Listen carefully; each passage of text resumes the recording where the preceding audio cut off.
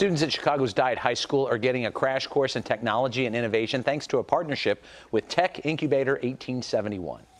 You may not be the job description of an entrepreneur, but you're going to have to be entrepreneurial because we're inventing the future, and here's the place that starts. That is 1871 CEO Howard Tallman joining Mayor Rahm Emanuel and school leaders to announce the new Entrepreneur Seminar. Under a program beginning this spring, students will spend 8 weeks learning how to translate their creativity into business success. Chicago Public Schools is also working on a more advanced curriculum for students who want to continue with the program.